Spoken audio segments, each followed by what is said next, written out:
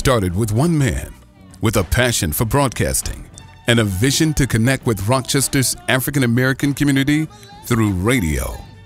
I remember when the station started. In fact, my uncle was part of the group, but nobody had the vision that he had. You know, they would have sold a long time ago. He just had this tenacious thing about him in this station and black people. Andrew Langston was born in Dawson, Georgia in 1927. As a young man, he learned broadcasting from legends like Edward R. Morrow and Walter Cronkite. But opportunities for blacks in broadcasting were virtually non-existent in those days, so he turned to sales, banking, and insurance, where he found great success. We met him, I did, selling insurance. And Andy came to Mr. Langston, I want you to purchase insurance, you need it. So I said, Andy, I don't have the money. He said, you don't have the money, but you still need insurance, Mr. Prime. I said, I don't have the money. I said, your policies are pretty high. I don't have the money, Andy. He pulled me aside, he said, listen, don't you say that in front of anybody. I'll give you the money. When he came to Rochester in 1960 with his young family, he saw a lack of entertainment and information for the black community. It was a struggle for sure, competing before the FCC beginning in 1968 for the last available FM frequency in Rochester. The opposition was strong. The opposition was strong. Those persons that were in media at the time did not want Andy or other blacks along with it to have access. But on April 6, 1974, Andrew Langston's passion and his vision united as WDKX began broadcasting full-time on 103.9 FM. When you think back 40 years ago, here's a man, Andrew Langston, who had a dream of owning his own radio station. And here's a dream that has become a reality, and a lot of people can't say that. He gave the black community its first entrance into strong communications for our community.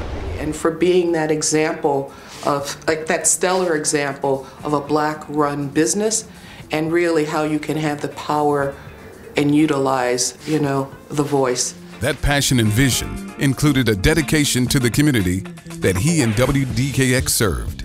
He was uncompromising when it came to black people. I'm going to call it WDKX. And then that went through this community like wildfire. That his call letters, to start with, were Frederick Douglass, Martin Luther King Jr., and Malcolm X. Here was a man established with this radio station who took time out of his day to come meet with us to talk about our concerns and to find ways to help really make a difference in this community. But the first year I ran for the county legislature, Andy gave every candidate 5 minutes of radio time, free time for us to talk on the air. It was an astonishing gift. He was just concerned about our children getting a positive education and learning about their history. WDKX has had a major impact on this community. Andy transferred that love and interest in his own son to other young people in our community. And this, of course, made him such a great personality in our community. And that's what WDKX did. It served the entire community, but it really focused on black people and the issues around black people and how important it was for black people to stick together and understand where our power base really was and where we spent our money, by the way. But WDKX was and is a business. I've said many times with my president, you know, you can't do anything in life, Minister Florence, without money. I wanted handouts and I had to bring something in order to get that. So what happened is that I figured out a way to get nonprofits to advertise with him, and he in turn gave us matching dollars, and to this day we're still getting matching dollars at Garth Fagan Dance. Because Andy Langston wasn't going to sell out. And we talked about that. I know he was under enormous pressure to sell the station. It was a great station with lots of listeners, and people really wanted to buy it. Andrew Langston was also a friend and a mentor to many. And the first time that I came in, and I don't know what, I can't describe it to you, but I just felt like I was home. Good things happen here. Basically, he thought I was doing a tremendous job, and if I had issues with, say, my landlord or something like that, he would always tell me, when you're doing a good job, they're going to always come after you, Gene. So remember that. Keep doing what you're doing. He's always been Mr. Langston. So in any copy that I wrote, it was always Mr. Langston. Out of respect for really what he has done in this community and what he's done for this community. It is major.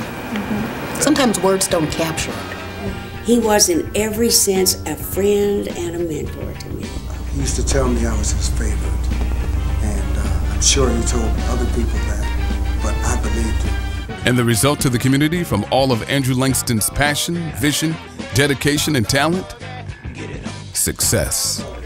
One of the most important part of advertising on WDKX was it always worked. And I am absolutely positive, without any doubt, that Andy Langston helped me get that message across, and got a lot of votes for me. We were hugely successful in a major part because of our association with DKX, because we recognized the power of DKX and latched right onto it.